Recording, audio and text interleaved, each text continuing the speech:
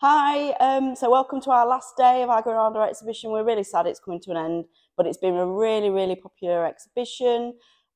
We've seen loads of people coming to visit it, and it's been really lovely walking through the space and just listening to people talking and reminiscing.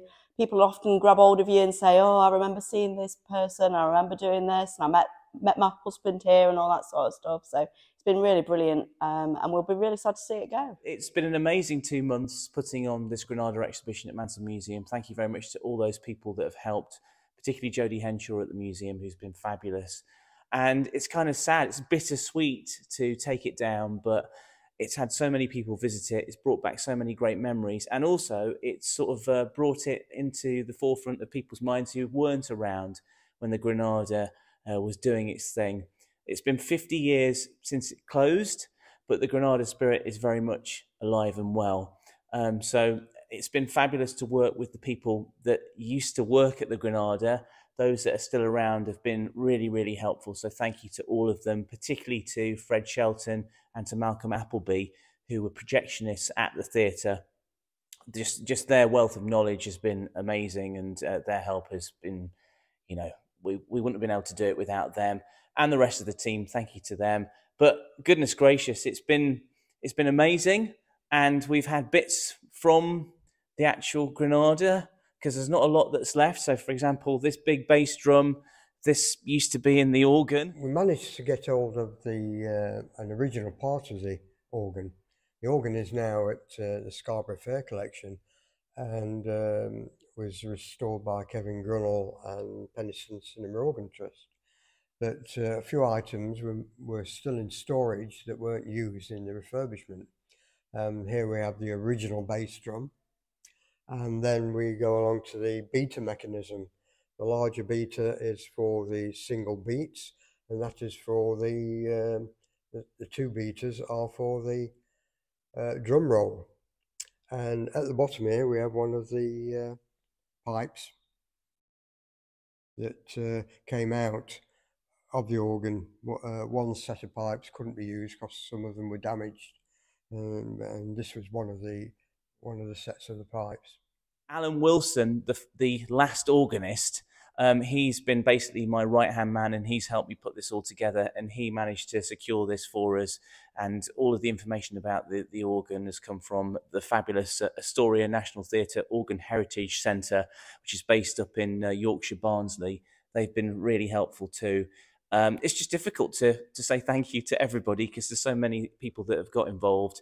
But Alan's been great and really helped out. And obviously we've got theatre memorabilia and old programmes and old tickets from the shows that used to be on at the Granada. So it's been fab, and also the amazing Granada model, which was put together by Lee Robinson, who is a genius as far as I'm concerned. What a fabulous model that is. And if you want to find out more about Lee, you can find him on sort of social media. My favourite bit really has got to be the projector. It's been so lovely having this here and listening to older people trying to explain to children what it is. Been quite a lot of people think it's a time machine, which is quite good. But it's also been great seeing the old guys that used to actually work the machine coming in and opening the doors and lovingly looking inside and things. That's been a really special, really special part of it. So we'll be sad to see it go when it goes back to its home. It's been really interesting. Met a few very old friends from 50 years ago, and a lot of reminiscing going off. And it's nice to see people still remember what we did at the Granada and what a good experience it was when they attended it. Particularly some of the kids that used to go there and participate in the Saturday morning matinees, and they're not kids anymore. Most of them in their 60s and 70s.